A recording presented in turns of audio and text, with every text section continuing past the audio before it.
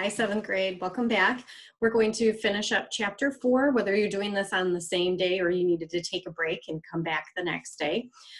We have just 2 questions left to look at, but there was a couple pages left in our chapter and it was kind of dragging on, so I felt like we needed a break. So let me just share with you the 2 questions that are left. Hopefully you have yours handy. We have question 6, how did Shad make Jethro understand the war? And question 7, what were Jethro's thoughts as he fell asleep? So it's probably only about 4 or 5 pages left, but these last 2 questions. So let's take a look back in our book.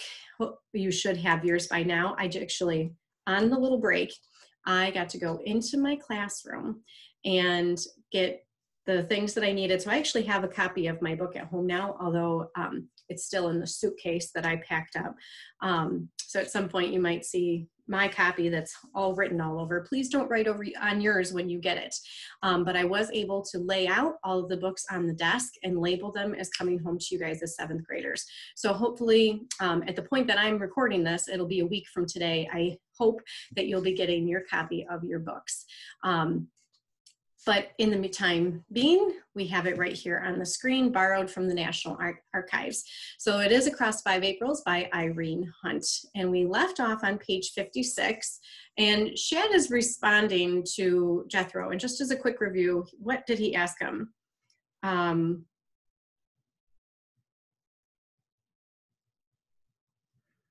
confused, actually. So he's asking him about whether or not he needs to go off to war. He's saying, I guess that I do. And it's insignificance. We were foolish to think it was going to be short-lived. So it's actually Jethro responding. I think it was Shad. Maybe it will be over soon. I know Pa don't think so, but people in Newton was saying that it would. And Jenny even read it in the paper. What is that saying of your mother's about hope making a fool out of reason? We finally, mind you, have a victory at Forts Henry and Donelson. Then, hooray! And the end of the war is in sight for the optimists, people who look on the bright side. I'm afraid not, Jeth. The mention of Forts Henry and Donelson made Jethro remember the letter. He hastily unpinned it from the inside of his shirt and gave it to Shadrach. I forgot this. It's from Tom. Ma wanted you to read it. Shadrach took the letter eagerly, and he held it so that it was lighted by the fire as he read. When he had finished, he folded it slowly and looked into the flames. Jethro sat quietly watching his teacher's sober face. He thought of boys frozen under snow at Donelson. He remembered that he had not loved Tom as he had Bill and Shadrach, and suddenly the warm, firelit room, the smell of food, the shelves of books, all wakened a feeling of guilt in his mind. He wondered if Tom had a coat and blanket. He thought of the bitter cold outside and shuddered involuntarily. Shadrach looked up at him. Still cold, Jeth? Nothing to speak of. You were thinking of the letter. I guess so. Shadrach shook his head. It's all a brutal business. There are going to be a lot of letters, worse than this one. If this victory wasn't so much, Shad, why was people in Newton yelling so and saying, God bless Grant? It was an important victory, Jeth. Don't misunderstand me. Look, I'm going to show you something. Shad got to his feet and brought out pencil and a piece of rough paper from the bookshelves. He drew the paisley-covered tablecloth up closer to the fire and motioned Jeth to join him beside it. Come here. We'll have a little lesson together. He was sketching rapidly. First, the outline of a block of states, then lines to represent rivers and railroads and small squares for towns. His eyes began to shine with interest in his project as he worked.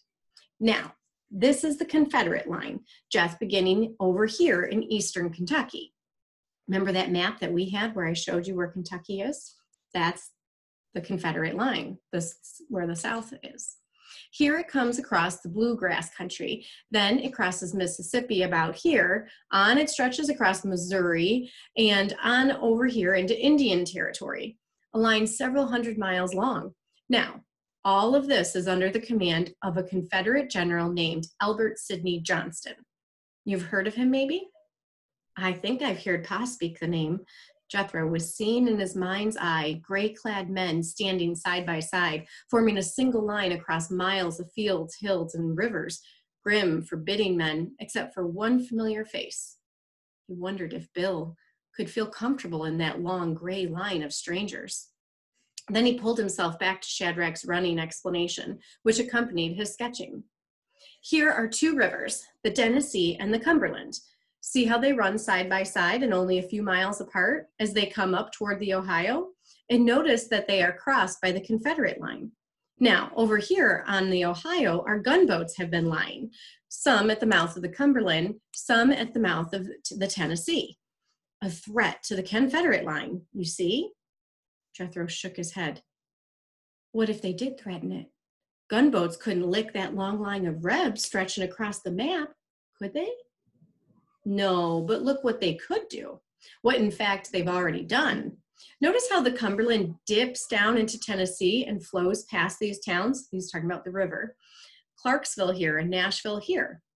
It's from these towns that the Confederates have been getting their supplies. This line can't move far or fight our armies if it doesn't have food, guns, ammunition. These things have been coming up the river, and this, Shadrach made a small square on the line representing the Cumberland and labeled it Donelson. This is the fort that the Confederates thought would be enough to keep our gunboats from controlling their supply line. And was it the same on the other river? In a way.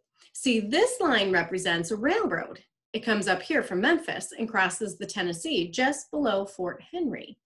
Supplies have been coming up here by rail probably every day. No doubt soldiers too, as reinforcements for Johnston. Now, do you see why Grant and Admiral Foote struck at these forts? Yes, I see it now. Jethro felt a great satisfaction, which came from his new understanding. He studied the map thoughtfully. This was a wonderful thing Tom helped to do, wasn't it, Shad? So stop and think for just a minute. How did Shad explain this to him? How did he help him understand? Was it just that he verbalized it? Or he actually got out a piece of paper and sketched and drew a map so that he could see where are the states, where are the rivers, where do the railroads come in? Why were these particular things important? That they could block their enemy. So keeping in mind that he sketched it out. And we're right halfway down the page. Yes, it was, Jeff. We needed a victory. How we needed one. And Tom helped to give the Confederates a big setback. Things have been going their way all these months, but not now. This victory has clinched Kentucky to the Union side. That's a big thing in itself. But it ain't enough. Is that what you meant a while ago, Shad? Well, think for yourself, Jeff.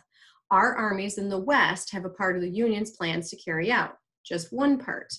And let's see what it is. Have a look at old Mississippi here. If we can control this river, we can cut the Confederacy right in two. That's not saying we can win the war out here, but it would be a big step because any Confederate army west of the river would be just about powerless to do anything. Here in Kentucky, we're in control now. Johnston's men can't get supplies, so they have to withdraw or surrender. But down here, look how the Mississippi stretches through the states of Tennessee, Mississippi, and Louisiana, all enemy territory. And think how hard the fighting was at this little place on the map called Donelson. Does this make you want to throw up your hat and say that it's all about over? The log in the fireplace fell apart, sending a shower of sparks up the chimney. Outside, across the prairie, the shadows were almost black. Jethro and young Yale were silent, a part of the great dread that spread in all directions over the land that night. A dread that all the cheers over Fort Henry and Donelson couldn't dispel. It reached from the White House to the cities and towns, north and south to the lonely places in the farmlands, one of which was this long log room adjoining a country schoolhouse. Finally, Jethro spoke softly. Anyway, we've got Grant. That's good, ain't it, Shad? It appears so. Shadrach's tone lacked the enthusiasm Jethro would have liked to have heard. It's strange, he added. I'd have sworn that General McClellan was worth a dozen Grants, and yet, what do we have? McClellan in the East still waiting, week after week, while Grant strikes out here and strikes successfully. I wonder what the president is thinking. Jethro had forgotten for a while the sad-eyed president whose pictures had been in the papers only days before, above the story of his own son's death, while Lincoln, the 11-year-old boy in the White House, had died that same month. So I'm going to restate that because I don't know if you remember this, that in the beginning of the war, President Lincoln's son died. He was only 11 years old. I guess old Abe has troubles over and above any of us, Jethro said, his large eyes grave with sympathy. Mr. Lincoln, Jeff. He would remember that rebuke to the end of his days. He would remember, and he would feel ashamed at the memory. But still, he would wonder.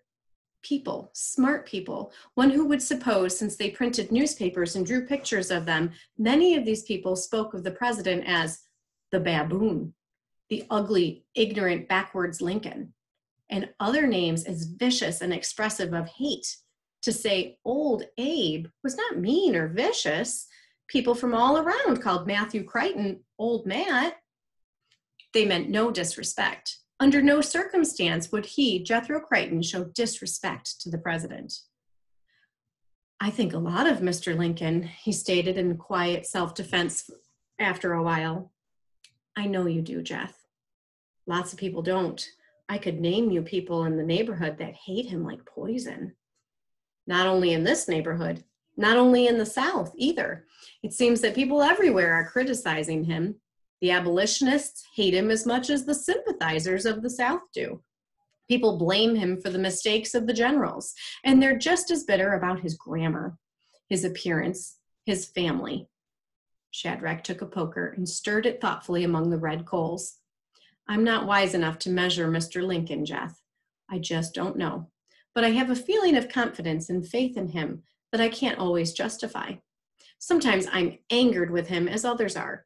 Sometimes I can't understand him, but somehow my faith in him always comes back. I wish I could see him. Sometimes I want to talk to him so bad. I want to explain to him about Bill. He has to consider men by the thousands who think the way Bill does. Bill was just trying to get at the truth, Shad. You know that. Yes, I know it very well, Jeff. But he didn't, did he? Bill wasn't right in his thinking, was he? He acted according to what he thought was right. Your father and John, you and I, none of us sees the right as he sees it. But that doesn't make Bill all wrong. You're going to hear some harsh things said about him. But you remember, Jeff, that it took far more courage for Bill to do what he did than it does for John and me to carry out our plans next week. Jethro studied the rough-hewn floor. I set such great store by him, he said finally. I know, Shadrach answered. So do I. He put his hand on Jethro's knee. We're letting ourselves get too sad, Jeff. We'd better think about supper. How's your appetite? Seems like it's always in pretty fair shape. Well, put a couple of potatoes in that bed of coals and I'll set out our plates and mugs. I think we'll have some of Jenny's peach preserves by the way of celebration. His host commenced preparations for their supper with a lively cheerfulness that swept Jethro away from his troubled thoughts and back to the immediate satisfactions of the evening. Shadrach had a flair for mimicry, and while he cut long slices of meat from the roasted chicken, he took in turn the role of a classroom bully, an angry woman who had descended upon the school in defense of her dull son's intellectual attainments, and a pompous director of the school who at the beginning of Shadrach's first term had advised the young teacher before the entire school as to what was and was not acceptable in his position. It's learning we want in this here school, young feller, Shadrach drawled, glaring balefully at his delighted guest. It's learning and none of your fine-haired gimcracks. Jethro laughed then, a clear child's laugh, freed momentarily from the heaviness of the times. He took his plate. I lost my spot. He took his plate at the table beside the fireplace and swayed happily by his teacher's mood, savored the flavor of the food, the beauty of candle and firelight, the joy of close companionship. I'm going to remember this night for a long while, Shad, he said, smiling. Shadrach put his hand to his throat as if some constriction had suddenly tightened it, but he answered the smile. Sometime when I come back, you and Jenny and I are going to have evenings like this together. We've decided that you'll live with us and go to school, maybe to one of the fine universities in the East when you're old enough. Jethro shook his head. I don't know how I can learn enough to be able to go to one of those schools, Shad. I'm going to leave my books with you. Some of them will be too difficult for a while, but many of them you can read and you'll grow into the others. Jenny will help you. I'm setting her the task of reading a lot of them to you. Jenny would copy them all out with a pencil if you was to ask her to do it. Don't be too sure. Jenny has a mind of her own. She sees through nonsense like a flash. He sat quietly thinking of Jenny for a while. I hope she doesn't make up that independent mind of hers to grow to like some other fellow while I'm gone away. She wouldn't do that, Jethro protested angrily. Jenny'd have more sense than that. I hope so. You watch out for me, will you? Of course. Both Jenny and Shad embarrassed him a little with their talk of love. He turned his eyes to the bookshelves and tried not to be too obvious in his maneuvering of the conversation. If it wasn't for your leaving, I'd be real proud about keeping your books, Shad. Well, read all you can. And newspapers, Jeth, study them. I know they're a little difficult, but you're a bright boy. You can get something out of them. The accounts you read in newspapers today will fill the pages of history by the time you're a man. When the supper dishes were out of the way, Shadrach took the guitar down from the wall, and as Jethro sang the folk songs that his mother had brought with her from the hills of Kentucky, Shadrach worked out accompaniments for them in the strings. It was something they had often done together, and Jethro loved it. 7 stars are in the sky, he sang softly, and Shadrach nodded, pleased with the choice. It was a song without a definite beginning or end, full of distortions acquired as it passed by word of mouth from generation to generation. But it had a pleasing melody, which wailed over some secret that lay under the unintelligible patter of words. This is the song that the author referenced in her author's note at the end that I read in your introduction. Usually if I know a tune, I'll sing it to you, but I don't know the tune, so I'm just going to kind of read it like a poem. 7 stars are in the sky, 6 and 6 go equal. 5's the Rambo in his boat, 5 scores an acre. 3 is a driver, 2 shall be the lily of the day, dressed in scarlet and greeno, the one that's left alone. It no more shall be alone. It stopped, but it did not end. Shadrach sang the last line over again, as if searching for a completion. Those words must have had a meaning to someone at some time or other, he mused. Ma says that old people in Kentucky thought it was witch talk to the devil, talk they didn't want Christians to understand. Jethro shifted a little uneasily. I doubt if there's anything to it, though, he added, conscious of the look of skepticism on Shadrach's face. Anyway, the witch theory was always a convenient one for something they didn't understand, wasn't it? You don't believe in witches at all, do you, Shad? No, not at all. And yet you've told me that we ain't got a right to say for sure that a thing is true or not true, lest we can prove we're right. Shadrach struck a few chords on the guitar and seemed to study their harmony closely before he replied. You're right, Jeth. I can't offer positive proof that there are no witches, and my anger is not with people who believe that witches actually lived back in the mountains when your mother was a girl. They have a right to their belief, as I have to mine. But I'm scornful of people who are sure of something they can't prove, that they'll torture or kill anyone who is accused. The ones who would have been in a hurry to cry witch to an odd old woman if they heard that she'd been humming 7 stars on the day their best cow died. Jethro nodded and sat quietly, staring into the fire for a long time, listening to the music of the strings until his eyes grew heavy and his shoulders began to droop. Then Shadrach turned the covers of the bed back and smiled as he watched his guest burrow under the quilts and curl up into a small, relaxed spiral in one corner. I'm going to keep the fire going for a while, Jeth, and do a little writing. Sleep well. He stood for a minute looking down at Jethro, and then went to sit at the table beside the fire, busying himself with pen and paper. Jethro lay awake for a few minutes. Snatches of conversation, flashes of things remembered from the day raced through his mind. So here's our list of all the things that Jethro was thinking about before he falls asleep, the answer to your last question. There was a war somewhere outside, and it was bitter cold. There was a sad-eyed president, and one should always call him Mr. Lincoln. There was Jenny, who was too young to be in love, and Tom somewhere with Grant's army, and Bill standing in a straight gray line that stretched across the country until it was broken at Donelson. Donelson was a square on Shad's map, and there was a long, wavy line that stood for a river. And boys had thrown away their coats and blankets before they reached Donelson. But now the fort was taken, and supplies for the Confederates could no longer be brought in either by railroad or by river. It was a fine thing that Tom had helped to do. Well, he would read Shad's books with Jenny, and he would try to understand the newspapers. Shad thought that he was bright enough. The chicken had been good, and his mother's white bread. It had been a fine meal for two bachelors. The candlelight was like pure gold, and his teacher's shadow against the wall was like a picture. And that is the end of chapter 4. And there was quite a bit more left in there than I had even anticipated. I first said 4 pages. I think we had 8 to 10 pages. So I'm glad I chose to make that stop in the break in between the 2 lessons. So if you would, please make sure that you have your answers for chapters 3 and 4.